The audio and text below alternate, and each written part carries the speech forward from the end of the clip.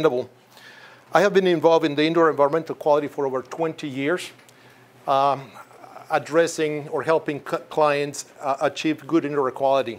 Some of the buildings that we have done assessments for include from residential. Years ago, we started in the residential market. Now we do all the commercial, large buildings, schools, federal complexes, and definitely have, oh, that's not started.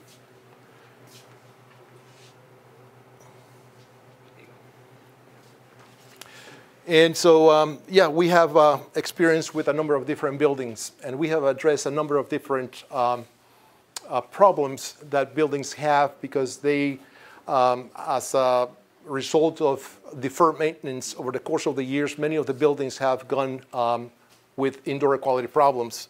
And now we're beginning to see that there is definitely a trend with all these environmental consultants or the sustainable wave, the green buildings, and the high-performance buildings. Aguirre specifically, they promote a lot of these repairs that buildings need to provide a more high-quality environment for the occupants.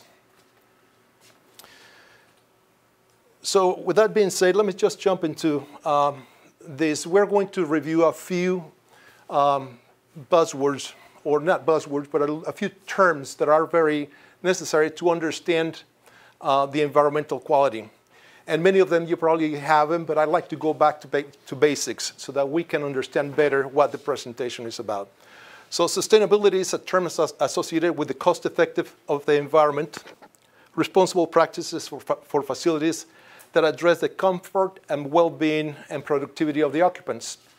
And really, the occupants are the ones that are driving all this indoor environmental quality, because without occupants, we would not have the need for buildings.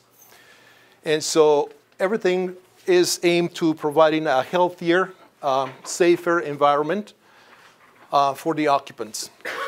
A sustainable building maximizes daylight, has appropriate ventilation and comfort. It optimizes the acoustic, the performance of different other attributes.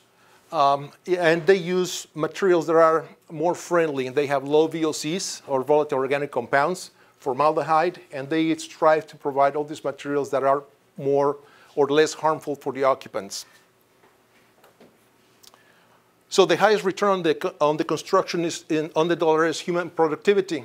And once again, that is the crux of all this sustainability is the occupants. If we can provide an environment in where the occupants can perform their activities, they can do their work, they can study, or they can teach, or they can do their office work, then their productivity is going to be much higher.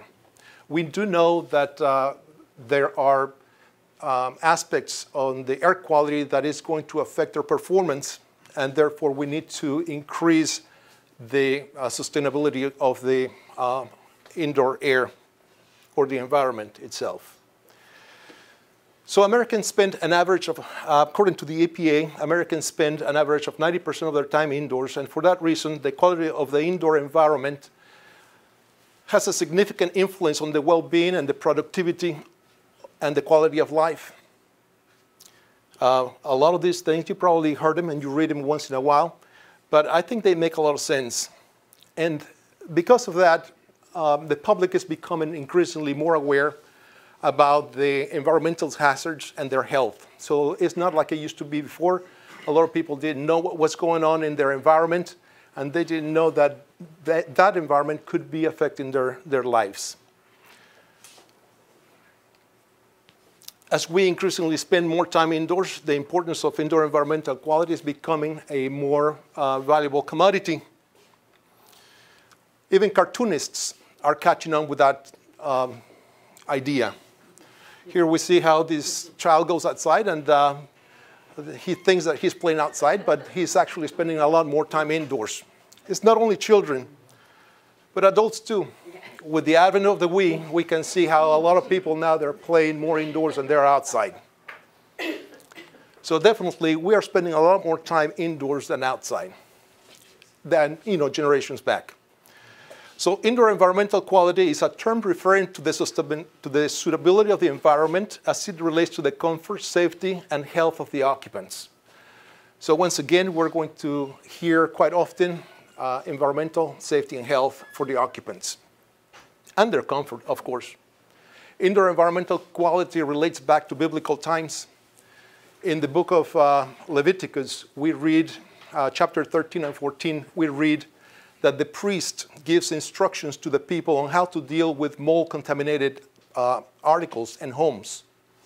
So it is not a new thing. It's been in existence forever.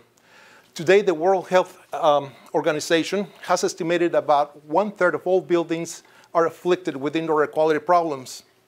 That's a lot of buildings. That's a lot of problems that we have to resolve. And that's because the stock of buildings today is huge compared to the amount of buildings that are being erected right now. So we're going to focus not only into new buildings, but we're going to try to address some of the existing buildings as well. Good indoor environmental quality is a key goal for high-performance buildings. That is according to the High Performance magazine. They do have a lot of good articles in their publications, and they have even stated that in their publications that the Energy Independence and Security Act of 2007 that was signed by President Bush suggests that high-performance buildings are buildings that integrate and optimizes on a life cycle basis all the attributes that makes them green or sustainable. And that goes to say, you know, for example, energy, air quality, the environment, things that will have sustainability and green. So the challenge now is to define high performance because there is actually no goals or metrics that that exist to measure or demonstrate that a building is high performance. It simply doesn't exist. However, most authors will agree that a high performance building involves understanding what the existing conditions are, analyzing on a cost-effective way to see if the repairs will be sustainable, in other words, that are going to be feasible and beneficial for the occupants without having to spend money that is not necessarily going to be productive for the building owners. Having so many metrics in the indoor environmental quality, we can see buildings that well, indoor environmental quality is a small metrics that we use for sustainability. And we're going to concentrate in the indoor environmental quality at this time. We're not going to touch energy conservation and all that kind of things because the topic today is indoor environmental quality. There are so many different factors that can affect the quality of the indoor air, you know, from housekeeping or, well, from the conception of the building, how it was designed, the building materials that were chosen, how we operate and maintain the buildings, how many people are occupying the building, whether they're close, proximity to other buildings, factories, and things like that is going to affect, everything is going to affect the quality of the indoor air. And we try to give you an insight that everything that we do in our buildings is going to affect the quality of the indoor air. Having so many different factors, we also have a number of different authorities in the indoor environmental quality. The Environmental Protection Agency is one of them, and I'm going to list a few of them without going much into detail. But the World Health Organization, the U.S. Department of Health and Human Services, ASHRAE, the American Industrial Hygiene Association, the American Conference Governmental of Industrial Hygienists, the Departments of Business and Professional Regulation here in Florida. Of course, they want to regulate what we do. The Consumer Product Safety Commission, and others. So there is a lot of different agencies that have something to do with indoor air quality. they want to either regulate it or they want to tell you how to achieve good indoor environmental quality. And everything is because most of this, the thing is that a lot of the occupants are becoming either sick or they have concerns with the quality of the indoor air now. And because there's a health concern, we need to focus on achieving good indoor environmental quality. So we can go weeks without water, days without food, but only a few minutes without an adequate supply of clean air. Okay? So the most common ways that a pollutant can enter your system is through your respiratory system and then through your skin. The health effects depends principally in the toxicity of the contaminants that you're going to have, the duration of exposure, but most importantly on the susceptibility of the individuals. If there was, again, no occupants in our buildings, it doesn't matter what you would have in the buildings because it's just not affecting anybody, any person in specific. So we do know that we have occupants and people that work in buildings will have either a short-term exposure or long-term exposure to those chemicals depending on how long they occupy the building. So symptoms related to the indoor air quality or indoor air pollutants are mostly idiopathic, meaning that we know a little bit about them, and many of them are going to give you a headache or watery eyes or sore throats and things like that, but we don't know what is exactly causing that, that specific symptom that you may be experiencing. The good thing is that indoor environmental professionals do not deal with the health of the individuals. We're here to deal with buildings. Okay? We need to make sure that we're providing a healthy building, and the health of the occupants is going to be addressed more by a medical, a doctor or a physician. A few terms that I'd like you to revisit today is the sick building syndrome, which is used to describe a combination of non-specific ailments that are temporarily associated with the quality of the indoor air.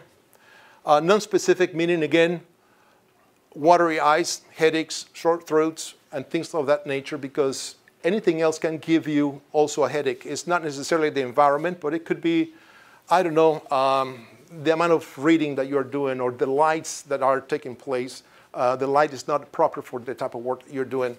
So there's a lot of things that will give you those watery eyes or those complaints that we typically get from indoor air quality complaints. Again, irritation of the eyes, the nose, and the throat, and the lack of concentration, dry skin, etc., are examples of non-specific ailments. Similar term is the building-related illnesses. Building-related illnesses do have a very specific, it's a term that refers to a well-defined illness that is a causative agent resulting from the exposure to a building's air. In other words, the other ones we didn't know what caused your symptoms. These building-related illnesses, there is definitely a causative agent. So we have Legionnaire's disease, for instance, hypersensitivity pneumonitis, and humidifier fever are common examples of building-related illnesses because Legionnaire's disease is acquired by breathing droplet nuclei, and then a doctor can actually prescribe, they can do diagnostics on your blood or whatever it may be, and identify that you do have that specific condition. Just touching a little bit more on the Legionnaire's disease, it is characterized by fever, chills, cough, and it's an infectious disease and it's potentially fatal, caused by the inhalation of the bacteria Legionella, bacteria Legionella pneumophilia. It is very commonly found in cooling towers for air conditioning systems. It's very commonly found in domestic water heaters. Okay, and why cooling towers and domestic water heaters? It's because these two mechanical components have temperatures that are similar to our temperatures, 98 degrees, And so when they grow very well, if they grow well in that environment, in the cooling towers and in the domestic water heaters, then they can infect the humans. So they do like these warm environments, and specifically they live where the water is stagnated. In other words, in many water heaters and many cooling towers, we see sedimentation where the bacteria is growing much better than it would be in the upper layers of the cooling towers. Cooling towers have water that moves very rapidly, and that type of bacteria does not like the movement. So we just need to allow the bacteria to move into the upper layers. The temperature is the only one thing that is going to kill bacteria most effectively. You can hyperchlorinate as well, but it doesn't like temperatures greater than 105. It can survive up to 115, 125, but it will not proliferate beyond those levels. So hypersensitivity pneumonitis, that's another term that we use. It is marked by symptoms very similar to those of Legionnaire's disease, but it is not a product of a bacterial infection. It is more than anything else the inhalation of organic dust. Organic dust such as mold, fibers, skin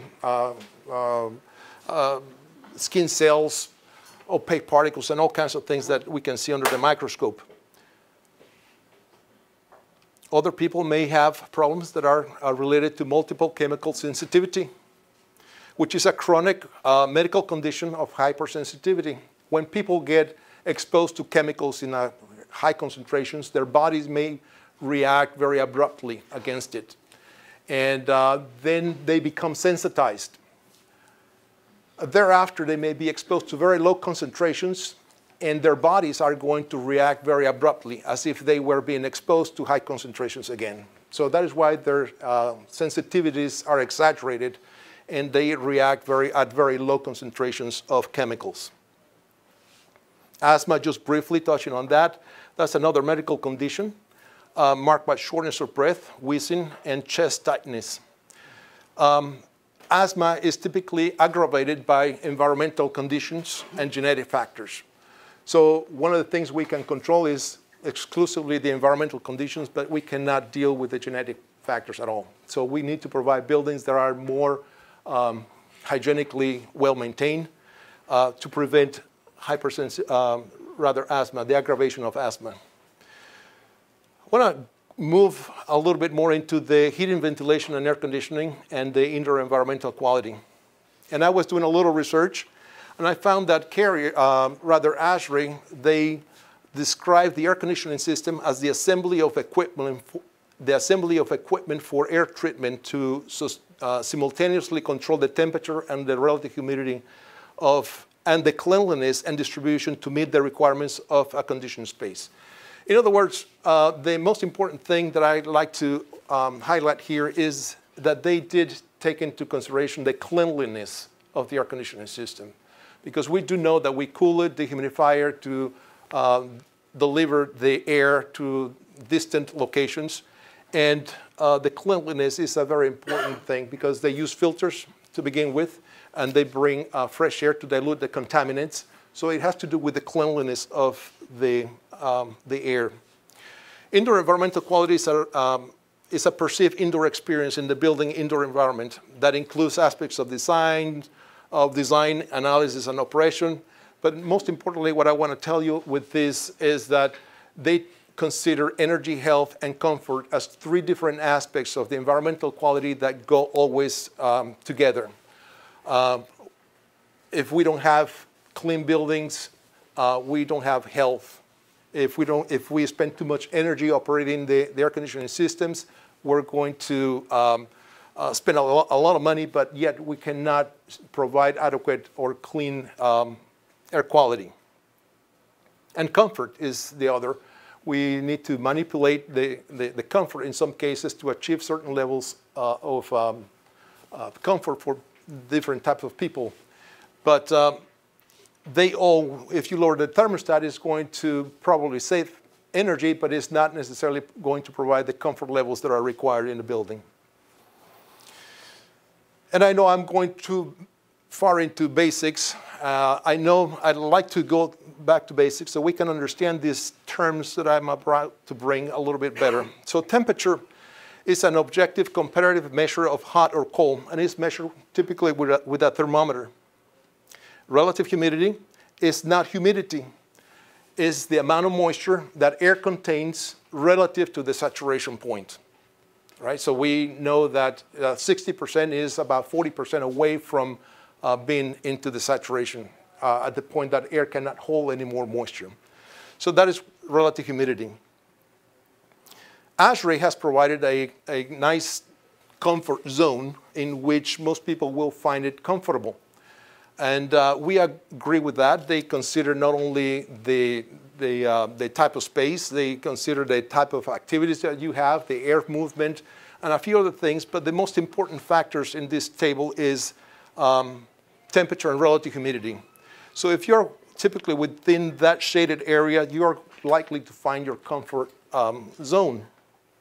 We do agree mostly with this table or with this graph. However, for indoor air quality considerations, we like to maintain the relative humidity between 30 and 60%. It's not for comfort, it is just to maintain better air quality levels.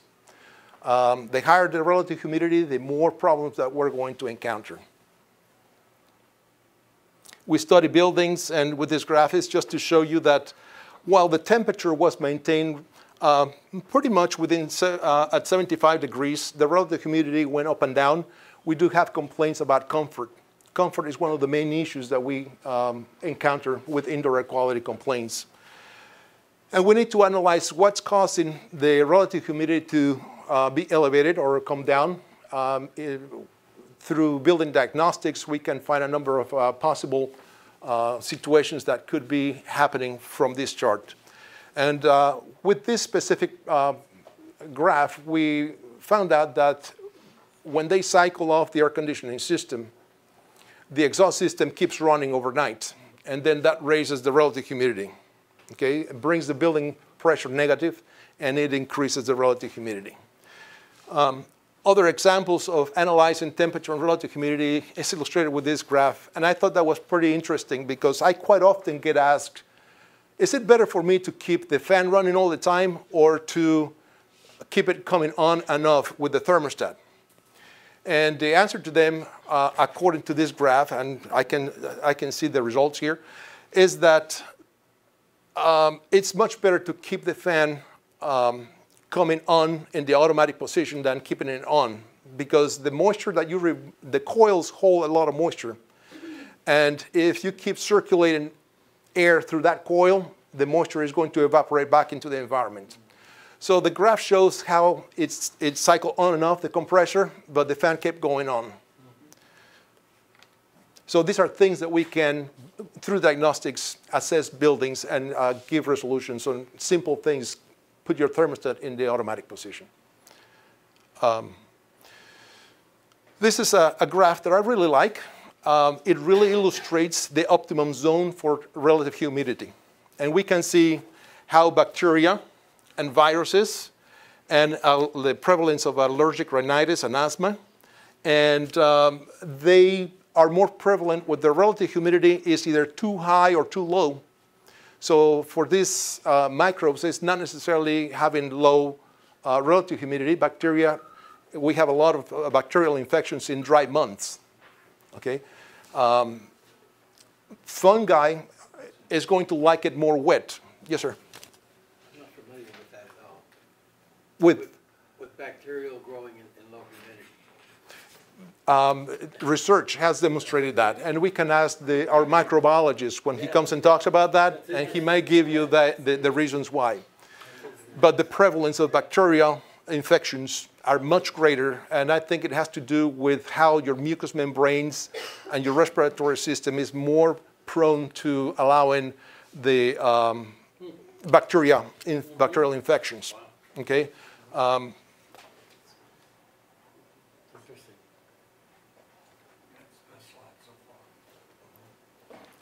We need to talk, if we're talking about HVAC, we need to talk about ventilation. Ventilation is used for introducing fresh air and exhausting stale air. Okay, it needs to be done in a controlled manner. Bringing outside air through an uncontrolled pathways is really not a good idea. So the intent of ventilation is for diluting contaminants that are present in the air. And that's the only reason that we bring fresh air into a building. ASHRAE 62.1, they say you can comply with ventilation rates using the IAQ procedure, or you can comply using the rate procedure, which is a prescriptive approach to the outdoor air rates. And it depends on the application and occupancy of the floor area of, that you're dealing with. For instance, if you have 10,000 square feet and you have 50 occupants, then you have to have a certain amount of fresh air brought into the building based on the number of occupants and on the size of the building. Okay? For people-related sources in office buildings, they recommend about 5 CFMs per person and 0.06 CFMs per square foot.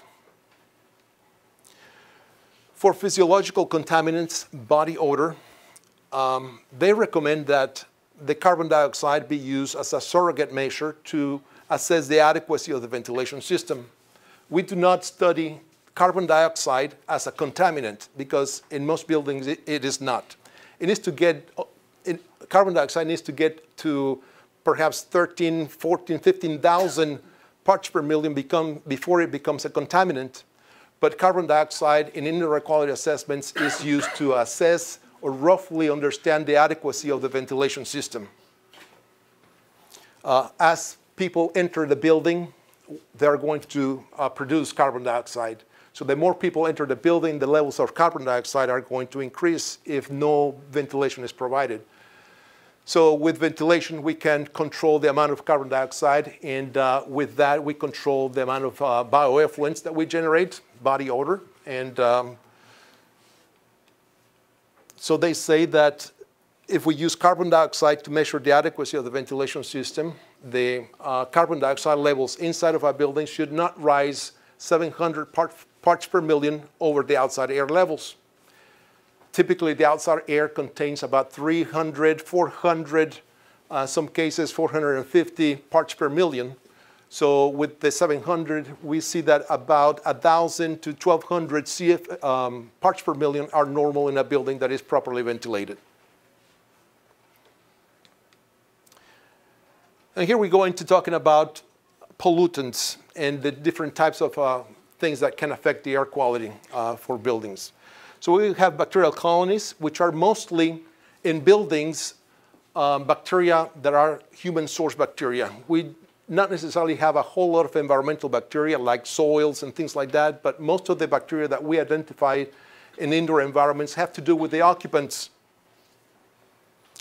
For the most part, they are non-pathogenic, but in some instances, we can see how people have medical conditions, infections of the skin and things like that that can be transmitted from person to person or by contact.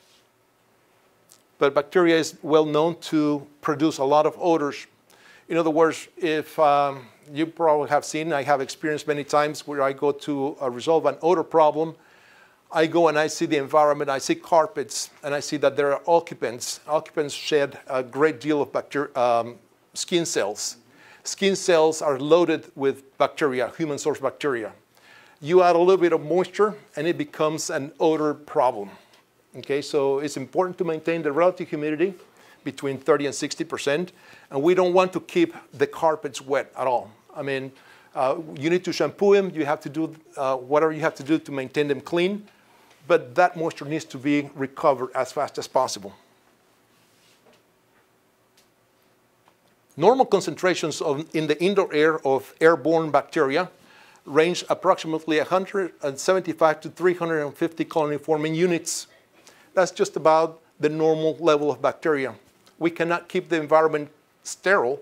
We're always going to have some bacteria and fungi in the air, but we try to keep those between 175 and 350. When we see the bacterial levels growing, maybe we need to look at situations like the ventilation system and the housekeeping protocols, okay, to mitigate the problem with bacteria. There are some bacterial species that are of concern. Legionnaires species we already talked about can cause Legionnaire's disease. Pseudomonas aeruginosa can cause meningitis. There's a very specific type of medical condition. Mycobacterium tuberculosis, of course, causes tuberculosis. Bacillus anthracis is what causes the anthrax and is used for bioterrorism, and it's a well-known type of bacteria. Bacillus cereus causes a lot of skin infections. And then we're going to see another similar bacteria that is called Staphylococcus aureus, and is responsible for the MRSA. MRSA stands for the methicillin-resistant Staphylococcus aureus. And that is transmitted from person to person, just by contact or by touching surfaces that have been already infected. It is very difficult to control because it's resistant to all the medications that you can take. And although it is quite common, a lot of people that have, especially those with susceptible systems, are not going to be able to fight it very well. It causes a lot of deaths. We have fungal colonies. Fungi is ubiquitous in every habitat. It colonizes moist environments, like we saw on our graph for the optimum relative humidity. It likes wet environments rich in carbon. They are saprophytic, meaning they eat dead stuff. Many produce objectionable odors, or what we call microbial volatile organic compounds. They are multicellular organisms, contrary to bacteria. Usually they are just unicellular. They reproduce by spore germination or by fragmentation. In other words, you can have the spore, the seed, if you will. It can initiate growth, and it can proliferate. Similarly, when molds are broken into pieces, the pieces fall in the proper substrate, and they can initiate growth. Why is this important? It's extremely important because by nature, fungi are going to try to grow and reproduce specifically by the spore germination. But if we have a building that is infected, have a mold problem in a wall, for instance, and I send someone to just vacuum it out without the proper equipment, they're going to vacuum it, or they may just dust it or clean it, and they're going to break the fungal elements into multiple pieces. And each of those have the capability of initiating growth. So it is thousands and thousands of times more the likelihood you're going to have a contaminated environment than if you were to do it properly with vacuum cleaners equipped with HEPA filtration. So it is important to know these things because molds can reproduce very rapidly, can take an environment very rapidly. Normal concentrations of fungi in the air, when we culture it, sometimes we take cultures, and we're going to see that, range between 350 and 700 colony-forming units. That's the normal concentrations in the air for buildings with adequate indoor air quality. We measure the amount of fungi that is, and bacteria that may be in the air, using an apparatus like the one that we see here. We have a pump on the bottom. We have a metering device. We have a hose that connects over to an impactor that we call. Inside of that impactor, we insert a Petri dish that has specific media for bacteria or fungal growth. Okay? So air is going to actually enter the impactor and is going to inoculate the Petri dish that is inside. Once we take the Petri dish out of that impactor, we turn it over to the laboratory. They incubate it. But first of all, let me just go back a little bit. We do know the amount of air that was drawn through that instrument. So the object of knowing how much air is going through that is so that we can quantify.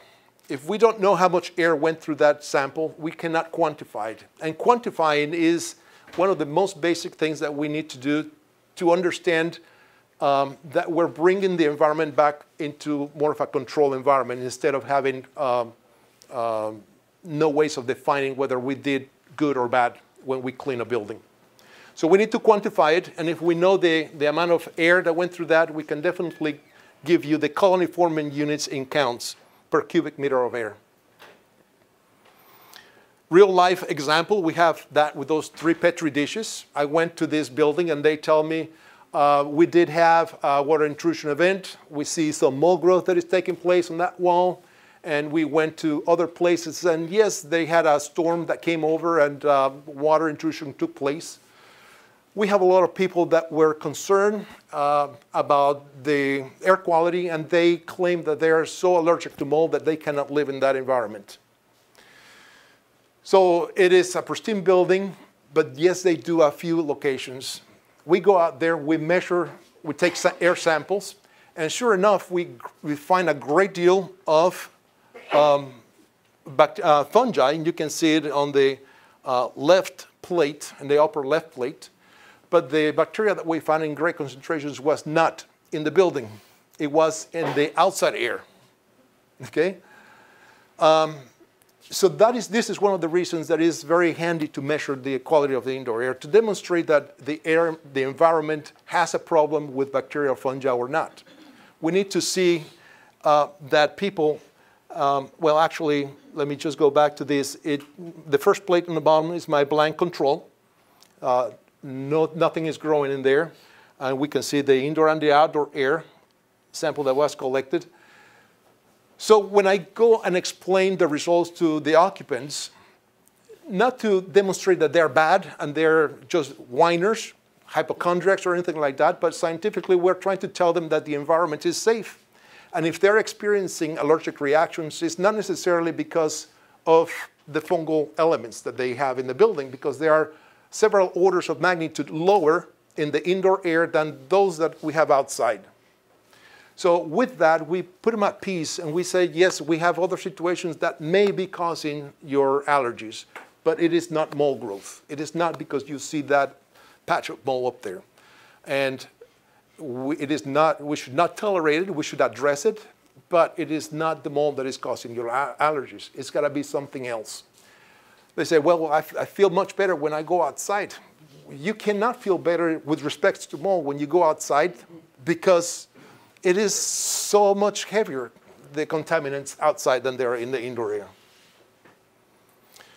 So there are aerosols that we measure, not only bacteria and fungi, but we also measure several types of aerosols. Aerosols meaning things such as fungal elements. Now this is a sample, things that we don't culture. We just do an analysis. We take a sample from the air and we do an analysis through a microscope. So pollen, for instance, that's a very well-known allergen. We just are coming out of the pollen season, and a lot of people were reacting because of the exposure to pollen. Skin cell fragments, that's a very common allergen that we find in the indoor air, unknown surfaces as well. Fibers are a ton of fibers in the air. As a matter of fact, many of them, we see them on the desks, and they come from the carpets and from the clothes that people wear. Washer and dryers, they're not very effective at exhausting properly all the fibers that we have, and they are aerosolizing the environment just from the effect of drying our clothes. Fibers could also be derived from building materials. Fiberglass fibers are quite often detected in the air, and that's because the building materials are degrading themselves. They may be coming from the insulation materials we have, through either infiltration or from maintenance activities. We have seen many times how the maintenance people lift the ceiling tiles and fiberglass comes crashing down. And it's not the bulk of the fiberglass that I am concerned with, it's the ones that become aerosolized as we lift the ceiling tiles. We have insect parts, opaque particles, and black particles. Opaque particles are mostly like non-organic material, concrete, drywall dust, things like that are going to look opaque under the microscope, okay? There are black particles that are more of an organic material. That may be like soot, for instance, from incomplete combustion, from diesel vehicles. I have seen in some situations the emergency vehicles parked in front of the entrance of the hospital where the fresh air is right on the side of it, and all the diesel fumes enter the fresh air system. People complain about that, and you definitely can see that it gets darkened around the intakes. The concentrations are there that are typically in environments. It's not really important to discuss that right now. But these aerosols are collected. We understand what is in the air by using a cassette. That cassette works in the same principle as the other type of sample, by impaction. It draws air through the cassette. On the bottom we see a hose. On the bottom there's the same pump that we had before. We draw air through that cassette. It funnels it down to a very thin or small slit, and the particles that were suspended in the air now are impacted on a microscope slide that is coated with a gel material. It's a sticky material. So the particles are impacted on that gel. And when I turn those into the lab, they will open the cassette and they extract that microscope slide and they analyze it by morphology. And they can tell you which one of those aerosols that you have. You can also collect aerosols or assess the concentration of dust that is on surfaces by taking what we call the surface state prep. The surface state prep is going to be applied to the surface of interest, then you peel it off and put it onto microscope slide, and is in the same way it's going to be analyzed in the laboratory. So it is nice to understand what's in the air and what's on surfaces, because with that you can make connections of what's going on in your environment. If you have too much fibers, then you can start looking at, well, what can be producing fibers in the environment that are so prevalent? You go to your vacuum cleaners, housekeeping, understand if the filters are working properly, and 7, 8 times out of 10, I will find that the bags of the vacuum cleaners are completely clogged, and they are just, picking up the bulk, but the finer particles are escaping the filters because they are so loaded. Even when they use high filtration filters, but the bags should not hold so much dirt that they begin to release these contaminants back into the air. Similar test that we did with the bacterial and fungal concentrations.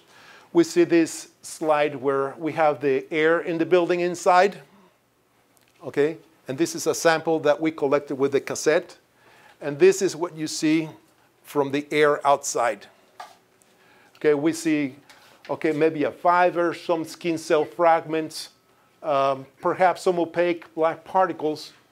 But on this side, we see several orders of magnitude more particulate, more contaminants in the outside air than we see on the inside air. And this is a problem building that what I went to analyze. So when people tell me I feel sick every time I come into the building because of all the dust, the bacteria and the fungi, I need to analyze what is floating in the air and demonstrate, at least give them a peace of mind to say that it is okay, the building or the air in the environment. It must be something else. Now, when we talk about chemicals, that's a different thing. Chemicals are going to be a lot more prevalent inside than they are outside. And I know the EPA and some other agencies have made the comments that indoor environments are 100 times more contaminated or 1,000 times more contaminated than the outside air. And I think they're right, but they're wrong in saying they need to be more specific with respect of chemicals. And EPA is very big in assessing chemicals in the environment. They are not very often measuring aerosols, bacteria, and fungal levels. They mostly do their assessments with respect to chemicals. Other things that we measure is respirable sized dust. Respirable sized dust is very fine dust that is typically in the environment, in every environment. And why respirable sized dust? Is because it's so fine that it can enter the alveolar region of the human lungs and begin to cause infections and respiratory problems. Larger particles are not going to go all the way down into your lower respiratory system.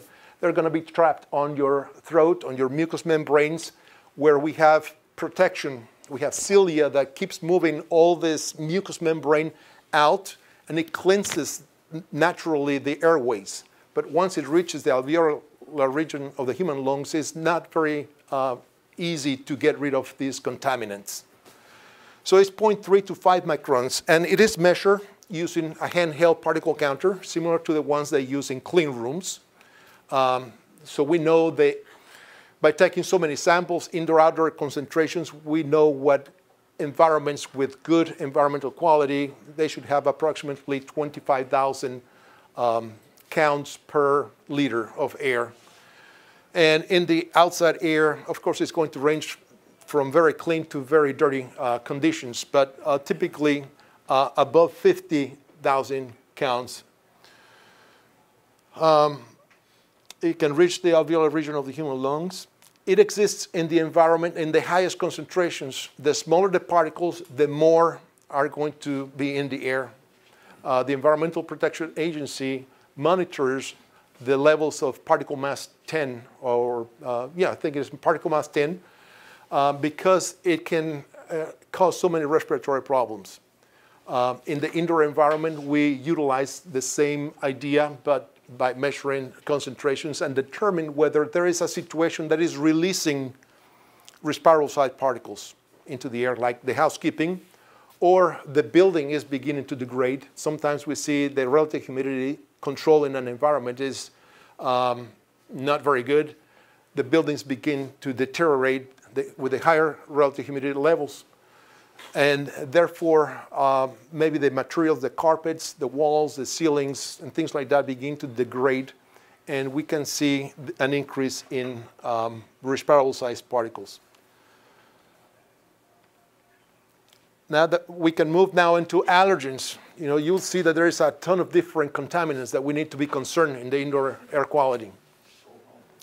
Cats. A lot of people are allergic to cats and cat allergens. Cockroaches, dust mites, rats. And for the most part, we are allergic to saliva, the dander, and they can cause respiratory problems such as the same thing, non-specific ailments. They can trigger asthma attacks. And for susceptible individuals, of course, we need to wash our hands when we deal or handle these allergens. We need to use high-efficiency particle arrestance filters to clean these allergens out of the air.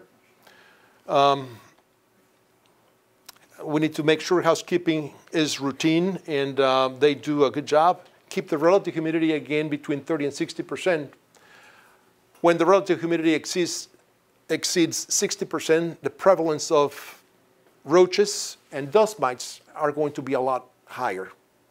Okay, so maintaining, again, the relative humidity between 30 and 60 is going to be one of the most important things that we can do in a building, not necessarily for comfort of the occupant, but just to reduce the prevalence of these allergens. In your air conditioning system, we recommend that you use MERV 8 air filters, at least, nothing less. If you want to understand the contaminants that are present in a building, it's done by collecting with a vacuum. There's a sock up here. You collect it and send it to the lab. They will tell you the type of allergens that were present in that specific sample. They can quantify it, and you can compare it with certain guidelines that are available for you to analyze to whether you have high or low concentrations. Okay. Now we pass allergens, we go into the chemicals.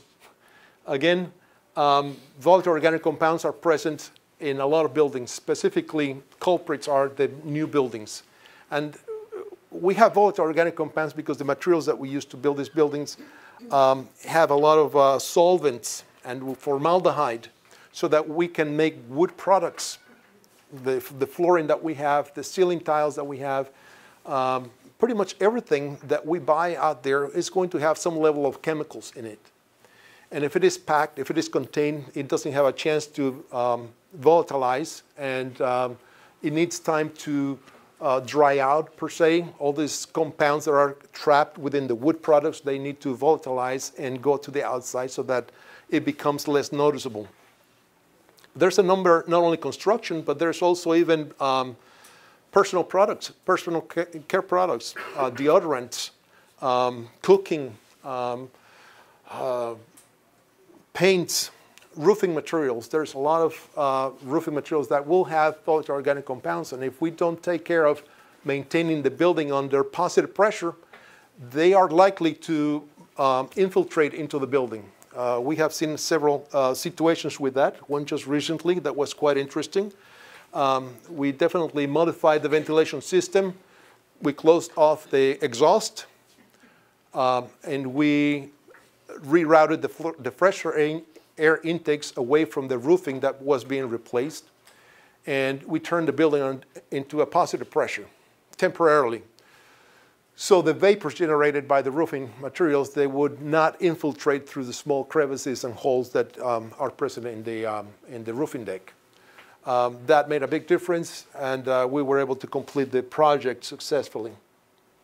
Again, symptoms to exposure to volatile organic compounds include eye irritation, nose and throat discomfort, headaches, lethargic, nosebleeds, and dizziness.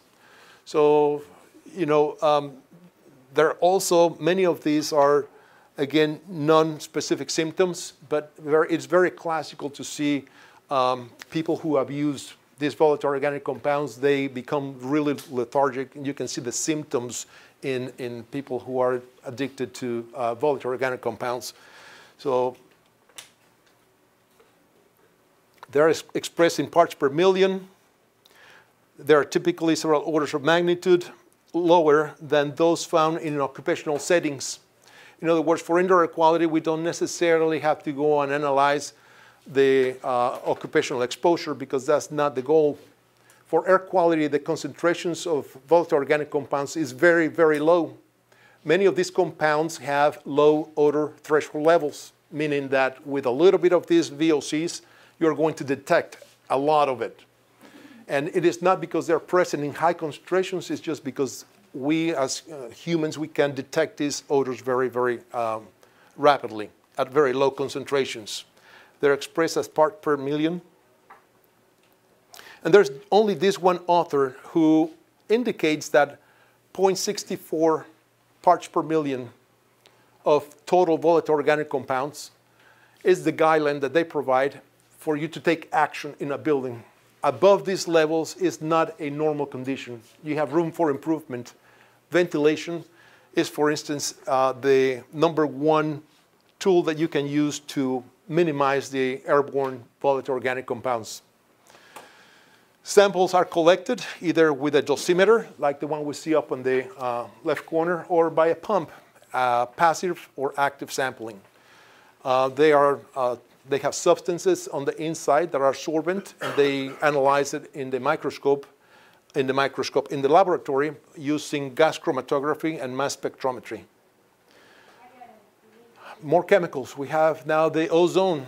And again, ozone is something that exists mostly on the outside air. Sometimes it's generated within the indoor air. Ozone is sometimes used to sanitize environments because it's a very strong oxidizer, and it kills bacteria and fungi, and it combines with other chemicals and takes away a lot of odors. The problem with ozonators is that the ozone is also an irritant to the human lungs and to the throat and the respiratory system. So we should not be using on a constant basis the introduction of ozone into a building.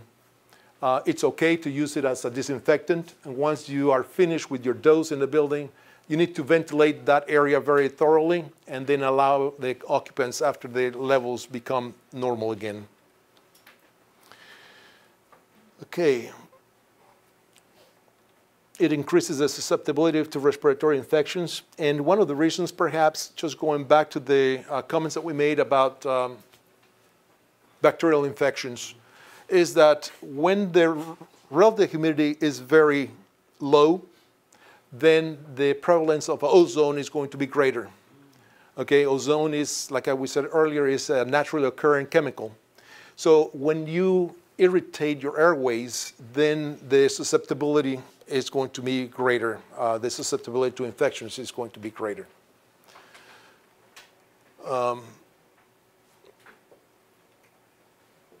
More chemicals. We have radon. we have so many things that can affect the quality of the indoor air. And just going real quick, radon is the second leading cause of cancer in the lungs, killing 21,000 people in the United States each year.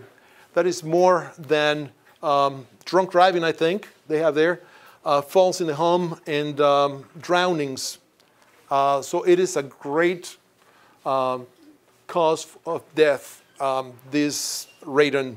And it exists in different locations of the country at different concentrations. One of the things you can do is very simple. Buy a radon test. It's nothing but a sorbent media. You open it, expose it for about 72 hours, and they recommend an action level of 4 picocures. 4 picocures per liter of air. It should be considered in real estate transactions if you're going to buy property, not only in homes, but also commercial buildings, because the remedial work is going to be more expensive if you have it. All these allergens and everything else, again, is maybe aggravated by the environmental conditions, the shell of the building envelope, and the air conditioning systems. Because we change the nature of the ventilation system, we're trying to change the amount of moisture that is in the air. We're trying to remove it, but in some cases, we have to deliver it using fans. The fans are going to change the pressure within the building so that it can be supplied. If you cannot change the pressure within the building, then you cannot supply air. You need to have that pressure differential. And when you're changing the pressure within the building, then if the building is not sealed tight, it's going to allow too much infiltration. That infiltration is going to bring raw materials from the outside air, like the ones we saw in the microscope on the slides before.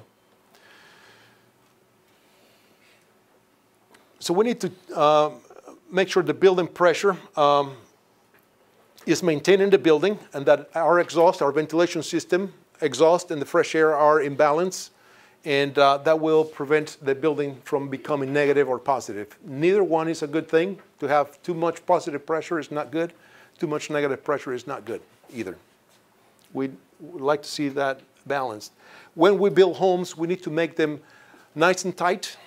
But the problem with not only homes, but also commercial buildings is that they are tighter for energy conservation purposes, but many of the new buildings lack adequate ventilation. So we need to understand that the ventilation needs to be looked at also to dilute the chemicals from the construction materials. And perhaps in the future, once all these chemicals are volatilized, then you can reduce the amount of fresh air you bring into the building. We have resolved a number of problems by adding ventilation to new homes or new buildings. And that's basically the only thing you can do for them. And then wait.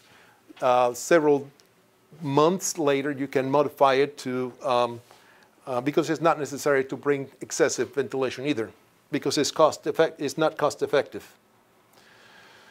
So we see our roofing, our insulation, your vapor barriers, things like the windows, the suspended ceilings, using return plenums or the space between the ceilings and the roofs as return plenums.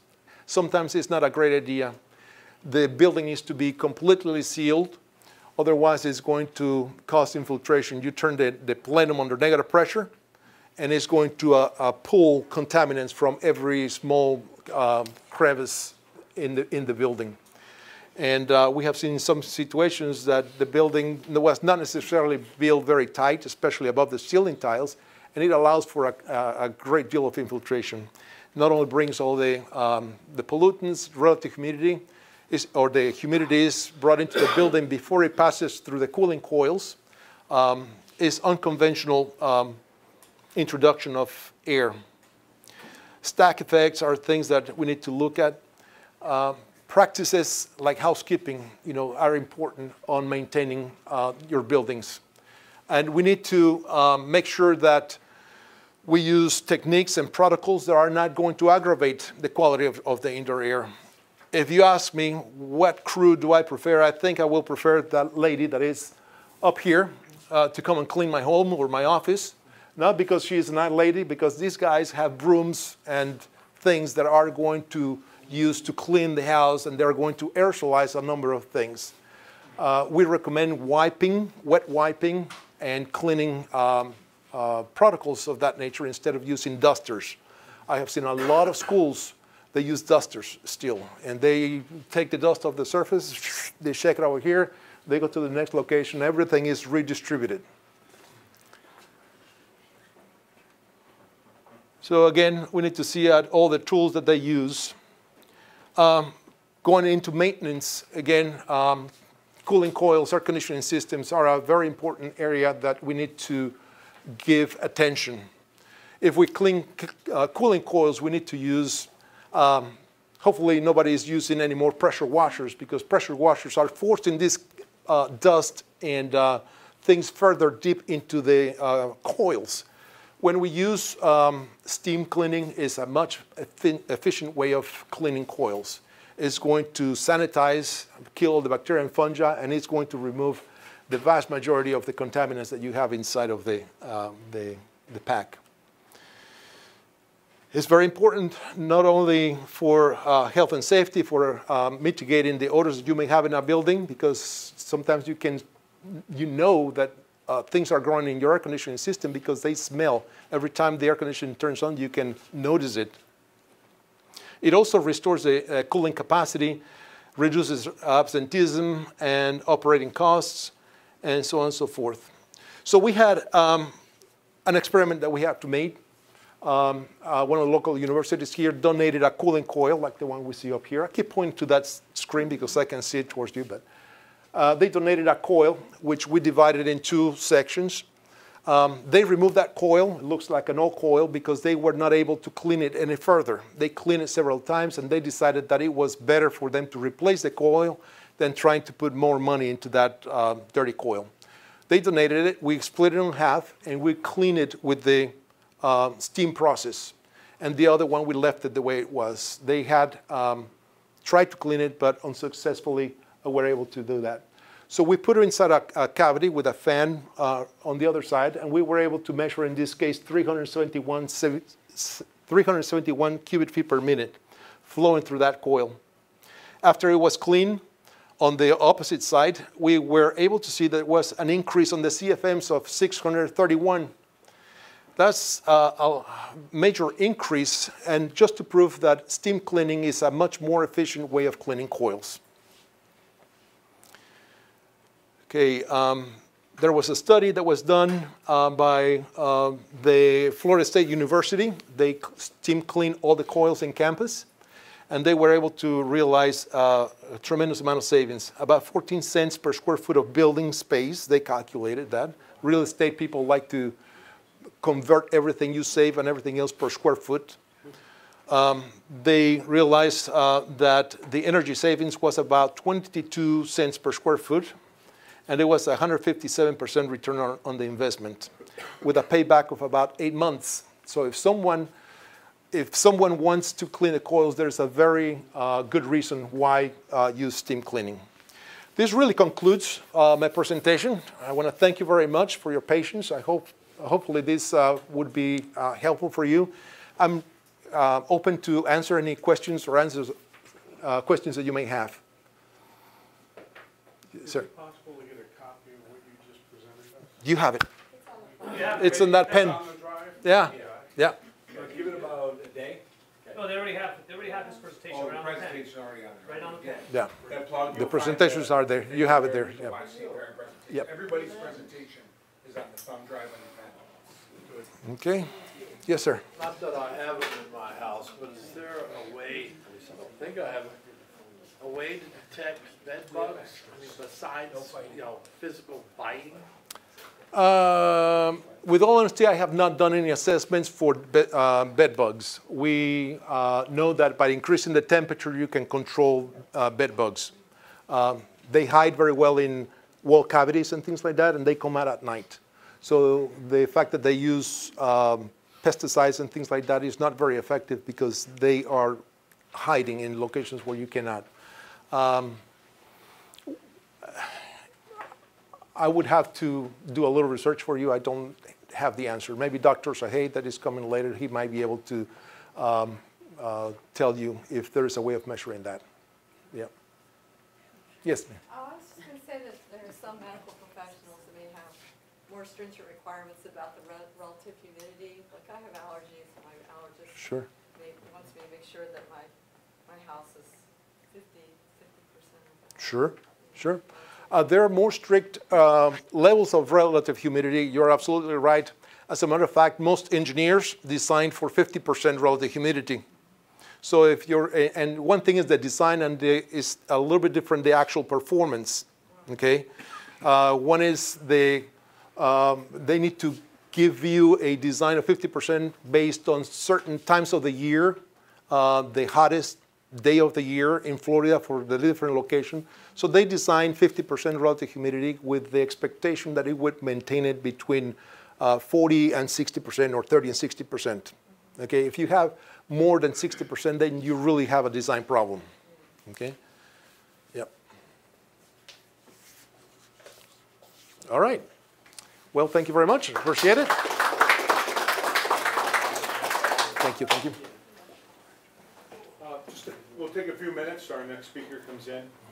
So Rick is our next speaker from Tremco. So if people want to get up, get a drink, stretch. That way people can kind of relax a little bit.